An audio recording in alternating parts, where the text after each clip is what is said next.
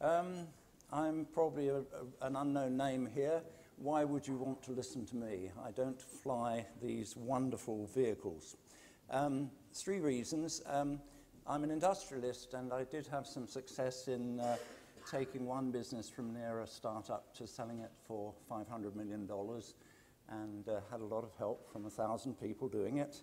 So I have some view about the time it takes to do things and what correlates with success. It might be wrong, might be right.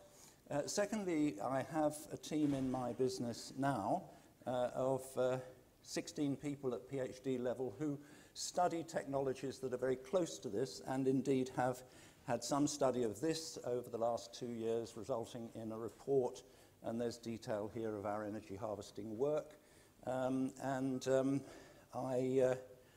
I would like to sort of share some thoughts, and there was no collusion between me and other speakers, so it's quite interesting where we agree or disagree. We do have some view of this from the point of view of allied technologies. First of all, we're in these allied technologies. I won't waste time. You'll get copies of these slides. I'll go straight to some of the conclusions, which are obviously tentative at a very early stage business like this, although it's been around a long time. It's embryonic, we all know that. But broadly, I think instant availability and continuity of supply are enormously valuable commercially. And I think that so far, investors need views, even if they can't be based on an enormous amount of scientific data. So companies like mine do try to form some views and interview you all very intensively and to look at allied technologies. And at the moment, when we're forced to sort of say what we think might be the big success, we think ground gen with non-conductive tethers, although Google has the finance more than all the rest of you put together to pursue the heroic major opportunity, which is remarkable. Very interesting. We put at the end of the questions we sat and asked people, which of your peers do you most admire? And almost all of them say Google, and almost none of them are copying the Google technology. Thought for the day. Okay, and flying at 250 meters or low is a serious disadvantage. We've heard why you often have to do it, but on current evidence, drones probably have a larger accessible market than kites in our view, so can't please everyone. In addition, most of these systems are going to be purchased by organizations, not people, so upfront price traditionally in that situation is not the critical thing, it's the other things you can read on the screen. And multiple benefits will lead to much better quality of earnings. You've heard that said in other words by other people. The off-grid opportunity, I think on current evidence, early days, is at least as large as the grid opportunity, the realistically addressable opportunity. And creative marketing, such as finding gaps in the market and making new things possible, is very, very important. When Steve Jobs was doing the iPhone, he didn't say phone, home phone, I replace a home phone. He didn't do that. He did the exact opposite. And that's the situation that we have in this industry, where what seems obvious is actually not the quick win or even the long-term biggest opportunity necessarily. I leave that thought with you. So the sort of risks are, I think most of these projects are badly underfunded. There are at least 2 organizations in the room beyond McCartney-X, as we must now call it, who have of the order of 5 or 6 million euros, but that's only a beginning in this business, and as Ampix has said to this industry, you need at least 100 million to be seriously playing in the game as you come to market. And so fundraising, this room's got to be full of industrialists if this business is going to really get somewhere. Where are they? We have a few and we have a talk by one, but there's got to be a change or else. So it's very unusual in the world of solar and wave power and regeneration in vehicles or whatever, all forms of energy harvesting. It's almost without precedent to hear people saying, I've not flown my craft for longer than an hour, or I did fly it overnight, and then say they're going to sell them commercially next year. That is not normal. And normally it's a much longer duration, and the parameter I haven't seen on the board often enough so far at this event is what was your longest duration flight? Not how many test hours you've done. That's much less important to me than your longest successful flight, actually, at this stage. And also, there has been a lot of nonsense spoken, like we're going to replace all conventional wind turbines in the next 20 years. You are never going to replace all conventional wind turbines. And there has been talk about how if you go above a certain height, you always get consistent wind, and it's very, very strong and 4 times the power. And of course, not all speakers say that, and most have a more measured approach. But I think by their works you shall know them. Follow what people do more than what they say.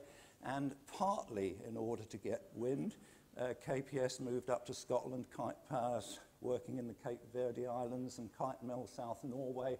I can give you 3 more. So yes, the wind and also the suitable conditions in terms of congestion and aeroplanes and whatever are not always there. So when we look at this, you're going to get this. This is a reference document. I won't try and go through it. I know the figures are small. I'm trying to give you a bit of extra value here. But broadly, if we look at the intermittent energy from left to right that different energy harvesting systems produce, from microwatts to megawatts, the winners are photovoltaics and electrodynamics. This is electrodynamic. Everything you've talked about is electrodynamic. And that's what's so wonderful. They're being reinvented. And you see before you on photovoltaic a solar road. They're looking great. They produce about half the energy per watt per meter of one on your house, but there is massive area available for them. I think they're your partner. I don't think they're the enemy. I think you should be talking to them. Alongside them, you can charge cars inductively as they hurtle along the road, and those 2 systems can be by the roadside. There are lots of things like that, and if I was going to suggest one that's only invented 5 years ago that you should be talking to of the futuristic things, it's called triboelectricity. Triboelectricity on work mainly in America and China and Korea is showing that if you have around your floating platform in the sea a square kilometre of wave blanket on the wave that's triboelectrics, it will produce a megawatt. And it will produce it at different times from your megawatt. And you should be talking to them even at this stage, because you're at an early stage, they're at an early stage, and there are lots of things coming along. They're even looking at triboelectrics producing a few hundred watts from your car tyres. So this isn't jokey stuff, it's quite serious power levels. So moving on, we mainly have these types of option, don't we? And it's just mathematical that from the Delft conference to this conference, we've gone from a minority of the companies presenting, talking about drones, to a majority, just ticking it off, companies, not universities and research centres, and not the poster presentations.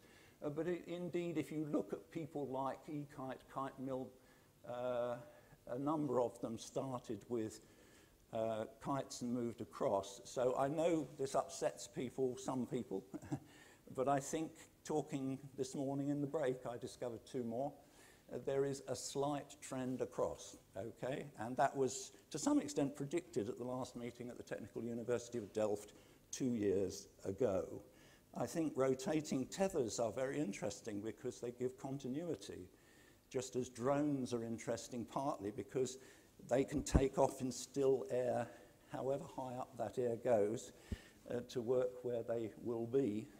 And in other ways. They can give you a more continuous power. Continuous power, I think, is very, very important.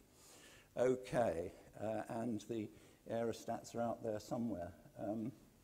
I think that's how the industry sees you, and we've had other people say that. It's upsetting because I'm just saying this as an industrialist. You've heard it already, Vestas, $100 million a year R&D budget. That's how he sees you.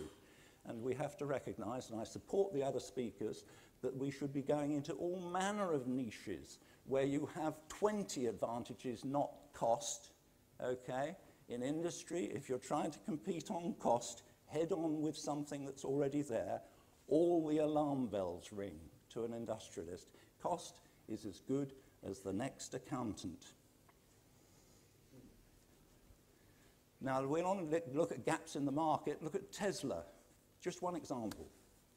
If you look at a small power by the roadside, you use your little wind generator and solar, bad weather, good weather, and it gives you 100 watts or whatever it gives you. You don't compete in that, and you won't compete in that. It's fine. If you all have these wonderful leisure boats at sea, I'm sure you do, and it has several berths on, and that 1,000 watts is the two, and that's fine. But Tesla, Elon Musk has just said he's going to make all his chargers off-grid. Better talk to Tesla. Who's talking to Tesla? Okay, it's a gap in the market. It's not destroying something that's already there. And there are other things that a number of you and others not in the room are looking at, which is military and disaster zones. Agricultural robots we've been looking at. The farms are going to be farmed by robots. They need power by the portable power, mobile power, by the side. So to round off, this is one thing. Sorry, Thomas, I stole your picture. You're not even working on this, but I admire what you're doing. That combined with a drone type of AWE could need very little battery and give pretty continuous power for those huge farm robots that are going to come in instead of people, and a lot else besides. I'm not going through it. You'll have it as a reference document, but ships produce the filth for the particulate and NOx pollution of 3 million cars. The biggest ships, one ship, 3 million cars. And they produce enormous SOx pollution and a considerable amount of carbon dioxide. You can make that zero. You won't make that zero alone. You'll have to work with all the people you see before you on the screen. I don't have time to go through it, but you can make the biggest ships energy independent. How cool is that? So when you look at figures, the figures are contentious, but broadly hundreds of gigawatts are out there in things that the low power off-grid mobile side can attack, and hundreds of gigawatts are out there for the on-grid people. And if I was investing my money, I'd go to the left-hand side unless I had the resources of Makani X. Don't nibble, don't be half pregnant. So, in summary, you can do single benefits or strong multiple benefits, reference document for you, and I've finished my talk. Thank you.